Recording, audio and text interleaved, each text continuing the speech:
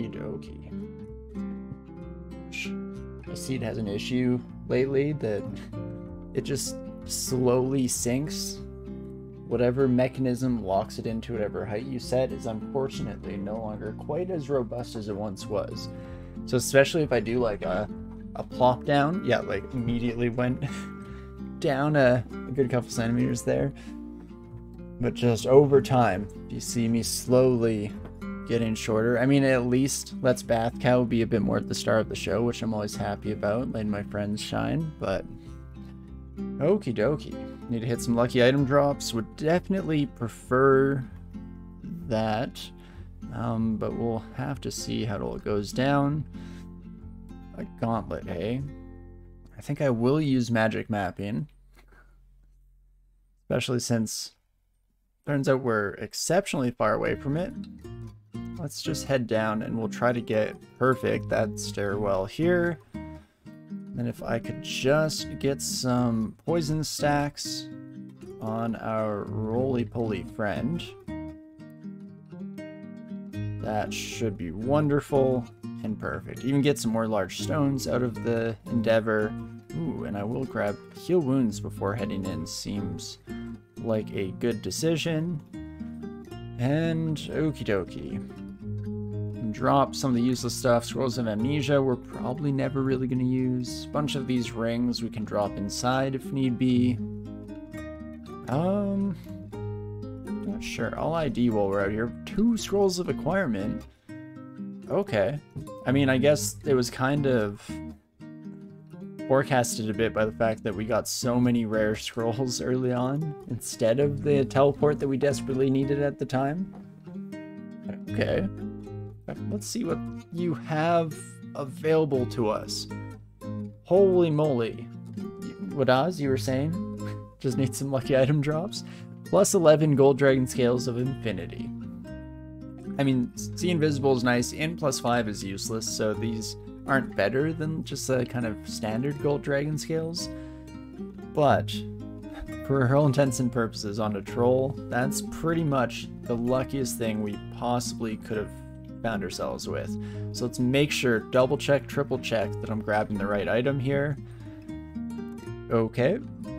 And what else have you got for me? Tower Shield of Reflection, Manual of Evocations. I mean, Tower Shield of Reflection is incredible. Something we would want for late game. Do I care enough now? I mean, Evocation Manual would be pretty huge too. You know what? I think I will grab it. That's something to look forward to. But okay. Swap into these. AC is now looking good. Resistances are looking good. Holy moly. How quickly the turns table. Okay.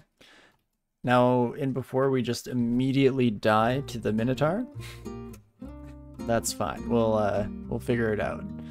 Can at least explore. We can see what lies in store for us. There is another acquirement scroll, which I would love to get my paws on. I mean, we have some amount of fire resistance. Should be able to murder these buddies pretty dang quickly as well. If we make it through there, then we just have to survive through the shadows. We have seen visibility. Get a blinking scroll out of it, so that's all pretty big stuff. Trying to see, this is just a baby ring. Amulet would be nice to get sorted early on here. And just have to fight some elephants to get it, that seems doable.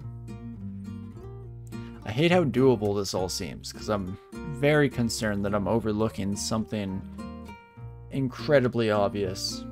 I guess we don't need willpower, so let's swap out of willpower into just slightly more AC. I guess I could go more strength. We do that. Unarmed combat is about 44. It's 167% scaling off of strength. If I get another 6 strength, go up another 4 damage, 182%. Versus 4 AC. Doesn't seem horrible. Definitely take care of the crab, just so we're not constantly fighting in fire clouds. Wait a second. No, I don't care if we're fighting in fire clouds. Oh, Qazlal, how quickly I forget how incredible you are, my friend. +8 Evening Star of the Snake Pit. Heavy, resist electricity, RN, willpower in +3.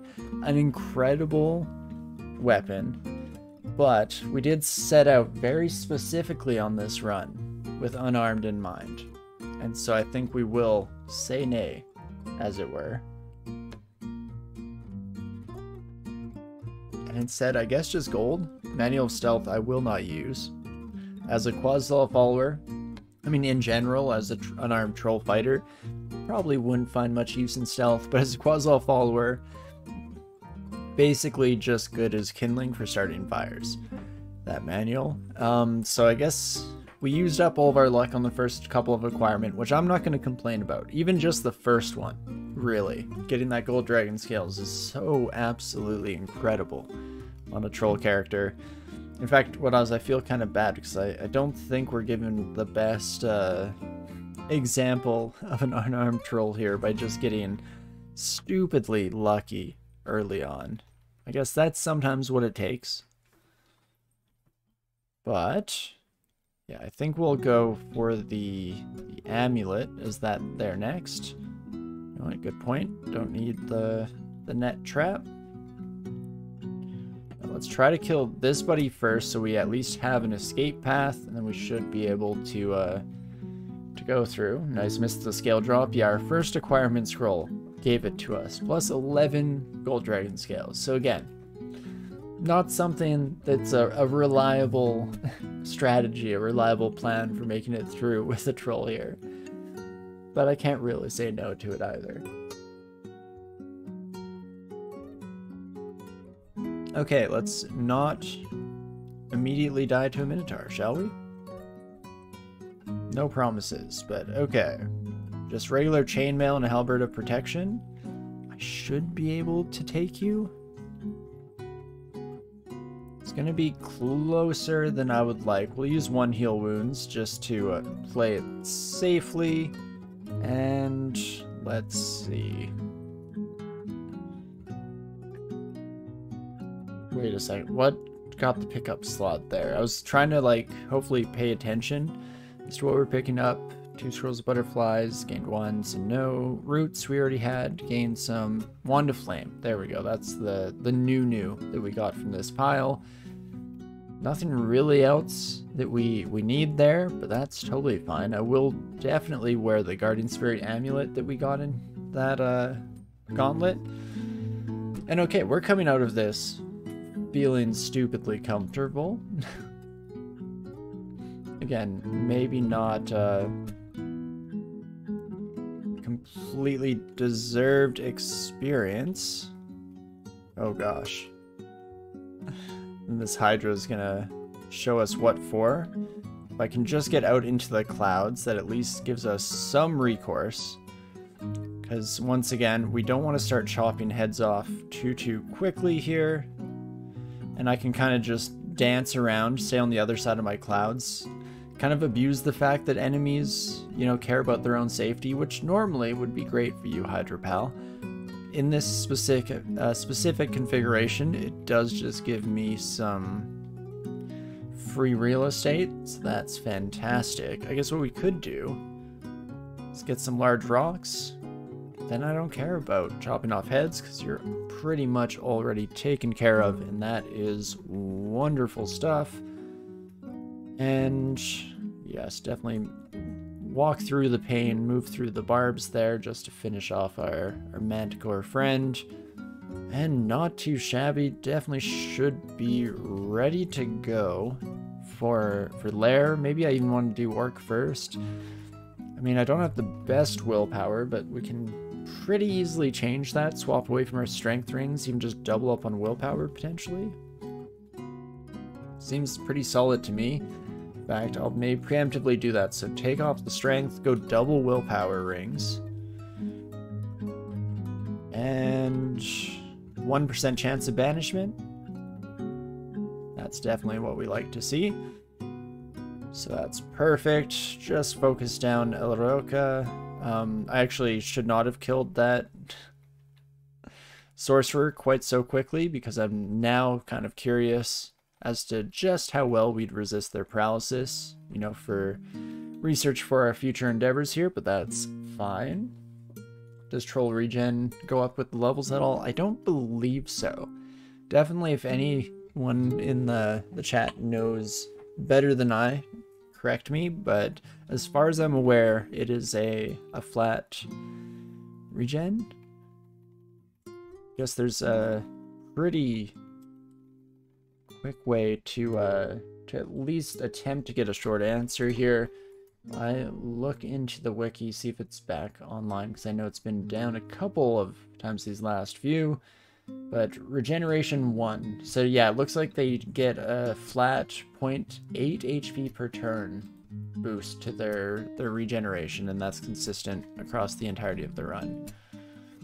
So that, I feel like, is definitely part of why they begin to fall off as you get into the later stages of the game. Regeneration, of course, still incredible. Let's not misinterpret that. I should be slightly more cautious against an Etten. Okay. Take them down. That's actually been the downfall of quite a few characters, especially in the Great Player series. In fact, it might have been one of our trolls. I feel like one of our trolls died embarrassingly to an Etten in depths. So, permanently scarred for that. But hey, the flip side is that does mean that it at least comes to mind as an important consideration, and we do manage to keep ourselves relatively safe using the Curari there to just slow them down enough that we can take full advantage of our own speed. And then let's just blast through all these sons of guns, finally get in a hat that we're allowed to wear from Gastronox, so thank you, my snail friend. Does look like we need to free up just a wee bit more inventory space. I guess I probably should have dropped the willpower ring, since we don't need 3 of them. That will never really come into play here, unless something has drastically changed in the recent versions of the game without me noticing, and you can suddenly put rings on extremities other than fingers, shall we say. But I don't believe that that's a consideration we need to take into account for today. And we should be able to blast our way through the entirety of Lair. I mean, part of this, on this run, part of the ease will be the fact that we got so lucky with the gold dragon scales. But I will say, in general, Lair is not where I'm starting to worry on my trolls. Generally killing all the regular enemies, being slightly worried about hydras. But hopefully by this stage in the game you have some large rocks, bit of throwing training. Alternatively, I guess if you have evocations training with a nice selection of wands, then that's also a pretty good option for you. And most likely the majority of trolls are going to be kind of just blitzing their way through Lair without too much of a care in the world. S branches, even, not too bad, though maybe where the pain just begins to creep in, and then it's usually when you finish off your first 2 runes, getting ready for vaults or depths. Excuse me, random hiccups slash burps. It's weird how often I seem to get a weird conflation of the two. But once you're getting into vaults and depths, that's where things start to get a little bit close to the wire, a little bit hairy. There we go. Now's our chance to drop the 3rd willpower ring. Fantastic. Okie dokie, and that should be just about it for that floor. Let's keep on keeping on. A wave of frost. I'm probably not going to go out of my way for nice caves. Only have 2 magic mapping, but I would definitely still be more than happy to check it out if we do just happen to find it through natural causes. We do get very distant message, so I'm going to immediately reverse directions here, throw on the brakes, and head over this way. There we go. Probably should have been paying a little bit more attention, but there, once again, we can use the throwing training that we've brought upon ourselves here mixed with the large stones, that does some incredible work. And even Death Yaks, we're able to just smash that tab key and burn our way through all these sons of guns. We keep getting kind of distant, very distant messages regarding the ice caves, so maybe that means we're pretty close to the right area. I'll head up this direction. No. Okay, maybe it was down below. I'm trying to remember exactly where we were standing when we got the distant message. You know, it's not looking great for our chances of actually making it in. Oh no, okay, there we go, distant. So I would want to say bottom right. And in fact, there she is. Fantastic. Troll leather armor. Let's stop kidding ourselves. Can immediately drop that. Gold dragon scales will be our main squeeze until the end of time itself. And probably drop stones at this point. And yeah, again, have some trash that we could get rid of once we're in here. So let's just go full bore, shall we? Usually the lair ice caverns aren't too bad, and we definitely luck out this time around getting the kind of beastly approach. Let's please take me the other way. Auto explore, thank you. And we don't need to worry about the clouds spawned at all, the ice clouds, which is usually the most dangerous part of ice statues. And so no real issues whatsoever. And oh boy, look at that. Just burning through the experience levels here. Again, this kind of goes into why we were making mention earlier as to why spellcasting was never an option. -5 aptitude is real rough. Maybe that would be an extreme challenge run at some point, but that's like mummies on crack when it comes to the difficulty. So, what do we wish to do instead? We could start training some armor. Normally, this wouldn't be the stage of the game in which I start to train that, but again, not the average run going on. More evocations doesn't seem horrible, or invocations, I should say. Though invocations, or evocations is right behind that. Oh, there's got to be a good tongue twister out there with the two that just scrambles my brain. Turns out don't even need a tongue twister, I guess. Brain is already scrambled, so regardless, we'll throw on quite a few things there, since there's no one skill that I'm in desperate need of at the moment. And look at that, Ice Giant does bring us a little bit closer to self-destruction than anything we faced in the run up until now. But fortunately, nothing we can't handle. I mean, we don't get a lot out of this ice cave in terms of tangible upgrades, but it's still a decent amount of experience points and more, I guess, player experience as well in me piloting good old Trundle here and making sure that we're keeping on the up and up again. And that is fantastic. Yeah, bank account looking quite lovely, especially with the influx that we got from wearing, or from grabbing gold from that last acquirement scroll.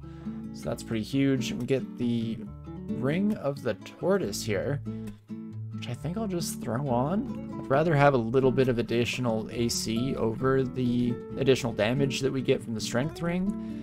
So that seems like a decent little trade-off there. And that should be the worst that we have to deal with here in Lair. It's not guaranteed. You never know when things are going to take a swift turn for the terrible, but as things go, should be all right here. Amulet of Faith, no thank you. It's not horrible with Qazlal. Oh, there we go. Okay, here's something that could actually ruin our life. Sonya with a distortion weapon.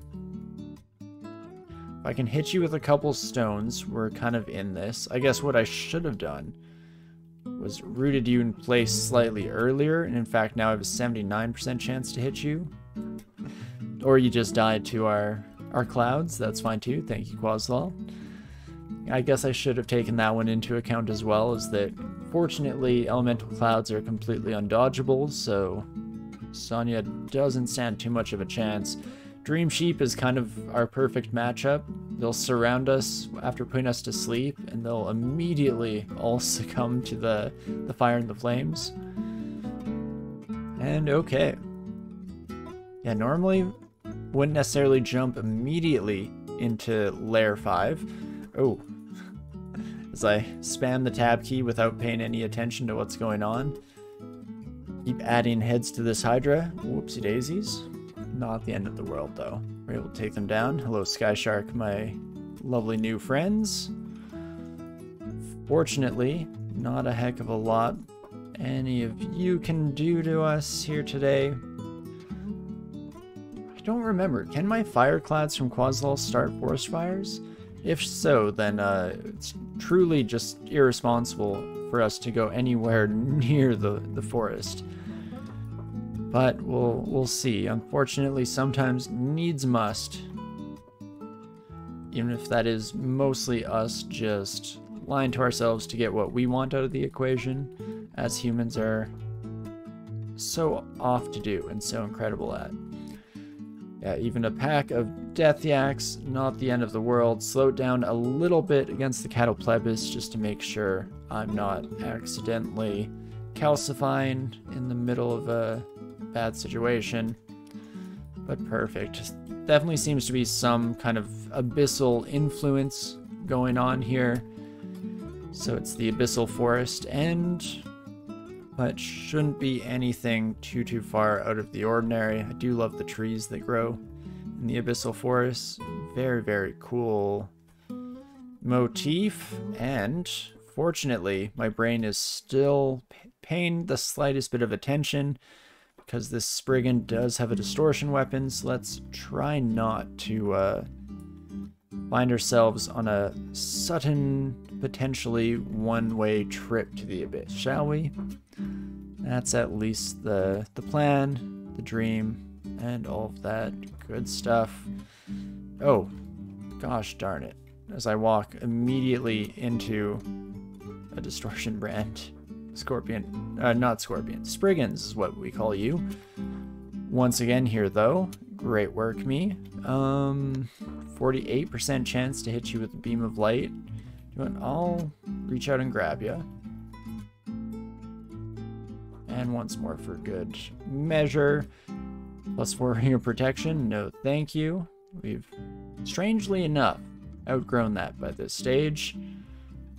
Okay, and I wasn't really paying attention. There we go. Now I get turned to stone. Great job, Basilisk. Definitely puts a little bit of the fear into us right at the end of Layer 5. Holy moly.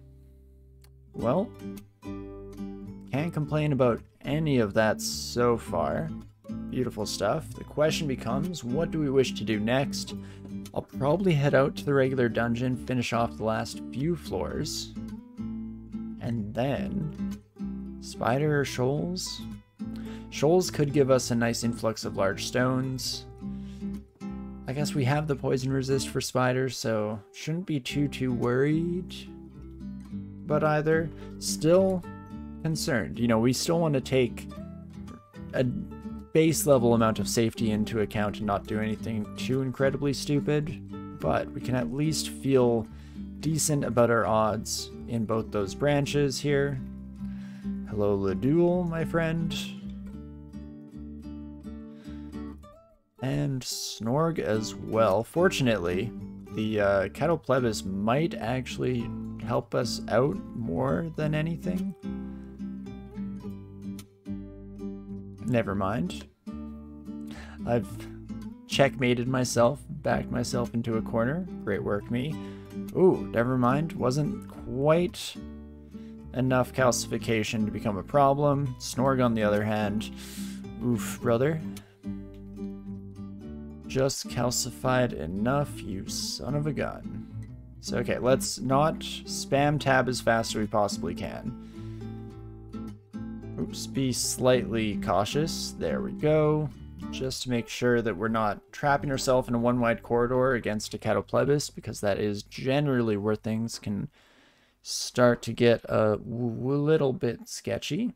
And sure, I'll pick up this potion. In fact, we're back to having a decent number of ID scrolls, so probably a good time to get a few of these bad boys ID'd, as well as freeing up that inventory slot from the ID scrolls themselves. And that is perfect. 15% chance of banishment. I don't feel too horrible about that. And there we go. Cloud's definitely helping out with the huge slew of enemies coming our way. Minus 12 corrosion. Still not quite enough to get us to kick the bucket. Fantastic. Probably could have played that one a little bit better. Gosh darn it. Accidentally read a butterfly scroll instead of ID. Well, that's what happens when you rush Torinski. Hopefully that's not the be-all end-all. Most of the butterflies just immediately die to our clouds. Are you... Oh gosh. Kiriki. I don't know if I can keep... Nobody look. Unfortunately, these pigs might have to suffer a fate that I otherwise wish to save them from. And I guess I shouldn't even call them pigs, since that is not, in fact, what they really are. Hopefully this next time we can maybe isolate Kiriki a little bit more. Please, I'm surrounded by clouds of death. Do not come near me, my friends. Okay, quickly, before the innocents die, then walk away. Run away from the innocents. Because our clouds still will hurt them, unfortunately. But that is fine. We do manage to get through, only committing cold-blooded murder on the one friend. So not the end of the world. That was a pretty strong shapeshifter. Holy moly. This is a one-time teleport trap, is it? Then we can just bring me back. Okay, doesn't look like we actually missed too much at the end of the day. But that is wonderful. Then let's just continue down to the final floor of the regular dungeon here.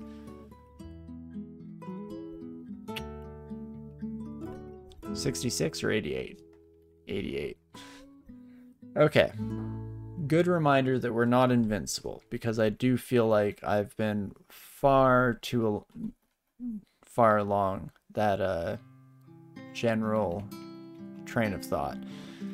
Still can bleed, can be injured, so let's be slightly cautious here, shall we? Oh, geez Louise. Better to have a reminder like that than some of the alternative situations that we might find ourselves in, so I will gladly take that. Ooh, and a kite shield of fire resistance. Don't mind if I do.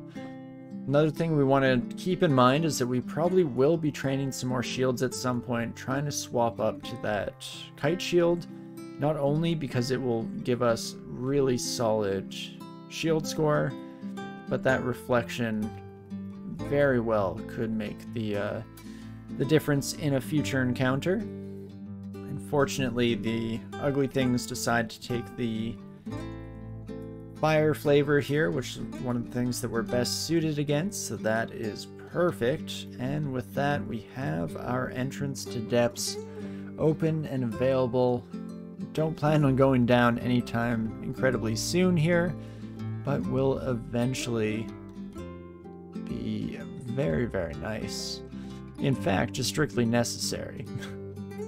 So I don't know why I couch it with indirect language and bounce around the point, because we will indeed need that at some point moving forward. But there we go. Regular floors all cleaned up, so it is time for S branches. So again, shoals or spider? What do I feel better with?